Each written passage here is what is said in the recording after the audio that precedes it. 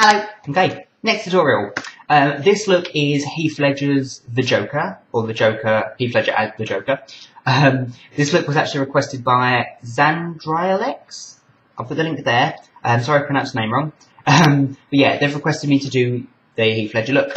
So it's quite simple to do. I'm going to try and make this video as short as possible because there's not a lot of technical skill involved in doing it. It's all rough and lots of just silly blending and just make it look as sloppy as possible. The only thing that might be a little bit difficult is the wax for some people, but as I said state later on in the video, you don't have to do that. You can just do it with just a line of colour and do a little bit of shading underneath it to make it look more as deep as it can possibly look. So I hope you guys enjoyed this tutorial. I'm so sorry that it's been this long since releasing my next tutorial. I hope you guys had a fabulous Christmas and a wonderful New Year's. I just took all my decorations down and I feel really sad now, so I'm a sad Heath Ledger clown. I also want to mention, before I start the tutorial, I've been getting some amazing feedback from all of you guys. I've been getting loads of personal messages come through and I love getting them. Seriously guys, if you want to know anything on how to do anything specifically, or you've got a really specific request for a tutorial or anything, just send me a message. I'm happy to reply. I love all of your comments. I love all your feedback and I love everything. Any suggestions on how I can improve these videos, I would love to hear them. So keep them going. Love it. Also, I don't think I've actually ever mentioned this in my videos. I might have. I might be having a mad moment. But I've actually got my own website, which has been going now for quite a few months. But I'll put the link here and in the link below. So if you're bored, might want to check it out maybe. It's got all of my makeup pictures on there, or most of my makeup pictures on there, and it's got all these tutorials all categorised and all that stuff basically. Yeah, they might be worth a check out. It might be cure a little bit of boredom maybe. I don't know. So yeah, I hope you guys enjoyed the tutorial. Okay, so to start off with, I'm going to apply some scars, okay? Because Heath Ledger has 2 scars going across his cheeks, doesn't he? It's like a Chelsea smile type thing. Well, it is a Chelsea smile. So he's got one that goes straight up and one that goes across. So it's not symmetrical. It's not meant to be symmetrical or neat. It's just meant to be just like rough, slice, jobby. Okay, so there are many ways of doing this. I'm going to be using wax, like nose putty wax, that type of thing for making cuts. The reason for this is it's more theatrical. From a distance it will look the most effective. But there are other ways of doing it, like you could use liquid latex, but because it's such a small cut on either side, I don't really want to use the latex because it won't blend as nicely, and I don't know. The other way of doing it is with rigid collodion. Now collodion is great for close-ups and like camera work, stuff like that, because you apply it on wet and it dries and puckers the skin, so it's meant to be for scars. So like Edward Scissorhands would be great because his face is covered in it.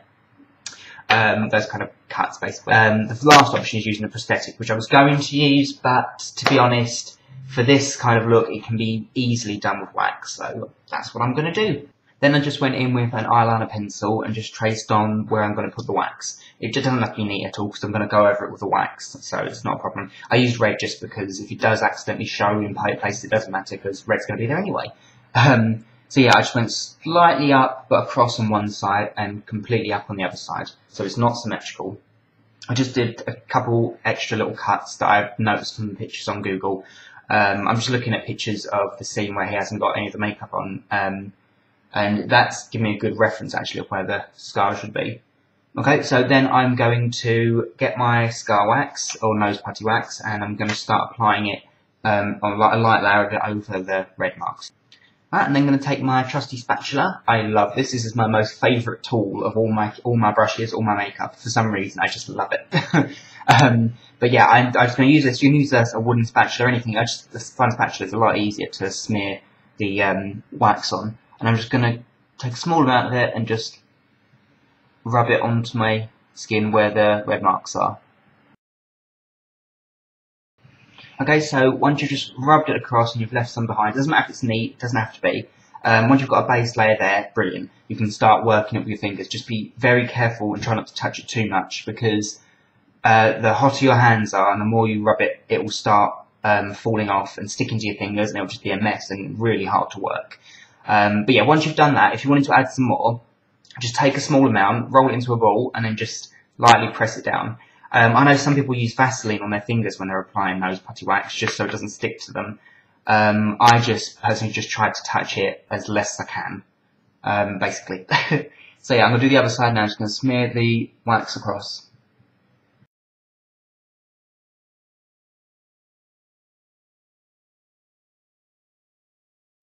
Right, so now I've got the base layer down, I can start blending the edges.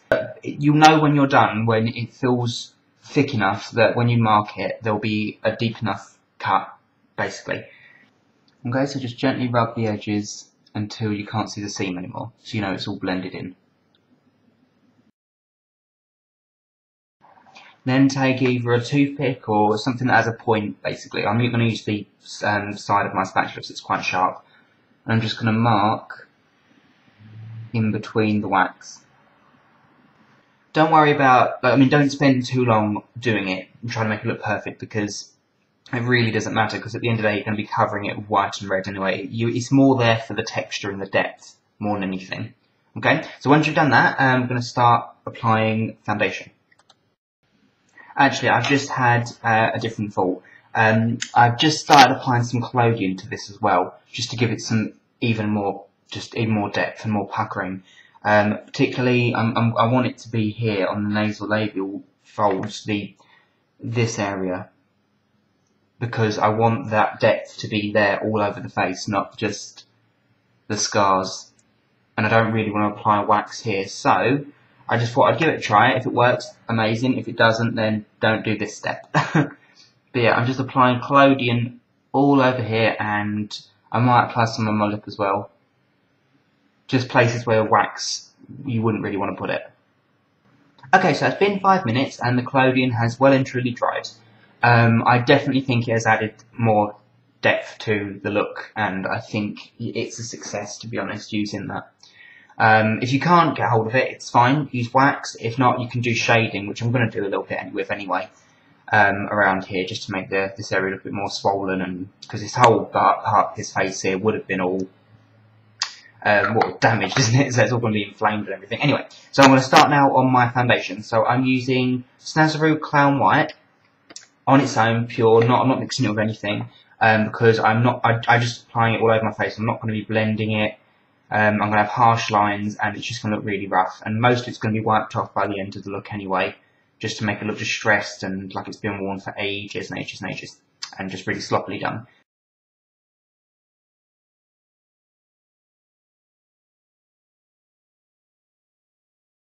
So I just went quickly over, really thin layer, so you can see the skin underneath still, really sloppily done, just to make it look rough and rushed. That's the idea. When I went over the scars, I dabbed the brush on, just so I didn't wipe off any of the wax or anything like that, to be fairly fragile with it. I'm not going to powder it, because it's going to look shiny and it needs to be blendable, and it just needs to look rough. That's the idea. Okay, so now I'm going to start on the lips. I'm using a red Snazaroo watercolour, and I'm going to use a really fine brush, and I'm just going to start off by tracing the inside of the cuts on the mouth.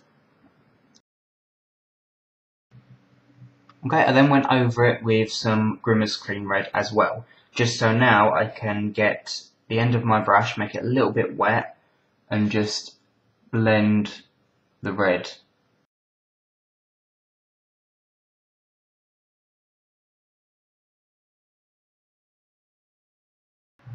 And I've added some little bits of Grimas cream brown as well, just to darken it up a little bit. The brilliant thing about this look is you can be as messy as you want. You just blend things and just have fun with it, really. If you want to wipe something off, do it. Just wipe it completely off and just cover it with white. Okay, I'm then going to take a Snazaroo black watercolour, and I'm going to cover both of my eyelids. Now, I'm only going to be covering my eyelids because the outside of it I'm going to be covering with black cream, so I can blend it outwards. Okay, so just go in and just cover completely both your eyelids and just underneath your eye.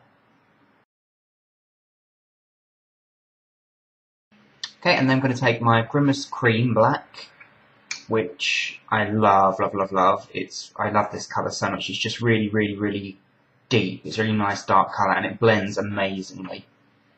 So then I'm just going to go all around the outside of the watercolour. Now the idea of this is not to make like panda eyes. You want the shape to be like not circle. You want to follow your eyebrow line. and try not to go beyond your eyebrow with the colour until we blend. So take a clean brush, make it a little tiny bit damp, and we're going to start blending this outwards. So it's going to be rough and messy. So I'm just going to blend the edges like that, just keep flicking it.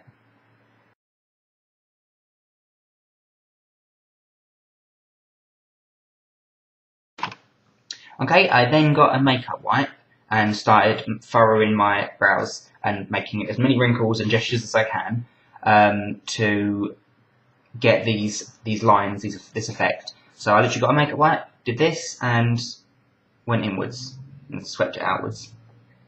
Okay?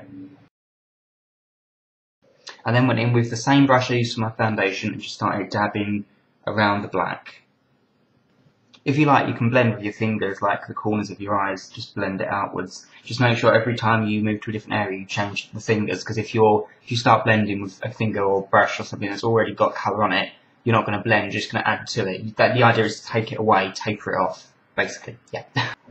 I just then put a little bit of fake blood on my lips, just a tiny, tiny bit, just to get a bit of shine and a bit more messier, and yeah. Okie dokie, and finally, the Joker would not be the Joker without his trademarked green and black, well, in this case green and black, green hair, really. So I've purposely not done anything to my hair. It's still a little bit wet. My hair's naturally fairly wavy, so it will help for this look. So I'm going to go at it with some green and black hairspray, and I'll be right back. Well, that was fun. Right, so my hair is officially all gross and green. Just going to style it in the way I think it should be. And there we are. So I just sprayed my hair green and black in random places. I just threw on a jacket and tie and waistcoat.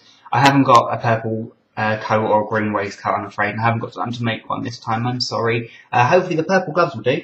But yeah, this look is quite simple, really. I mean, you can even do it without the collodion or without the wax. You don't have to, you can use, as I said, you can use latex. You don't have to use anything. You can just do the colour. If you're particularly good at shading, you can get the depth that way. I just thought it'd be a neat little thing to try out and see how it looks in the end result. And I don't know, what do you guys think? If you like it, please thumb up. If you don't like it, then that makes me a very sad clown. But I try. Make sure to keep leaving your requests below in the comments or on my main page. I will try and do as many of them as possible, as always, and it will go on the wall as my to-do makeups. Oh, biggest point, I've officially reached 2,000 subscribers. Yay! Thanks, guys. It's so awesome. So I will be having another contest very, very, very shortly. I might film it after this, actually, but I'm going to be choosing the contest at random using my iPad software thingy that I made, and we'll get that going straight away. So stay tuned for that video, because I'm going to be releasing it very, very, very, very shortly. So I hope you guys enjoyed this look, and until next time, bye!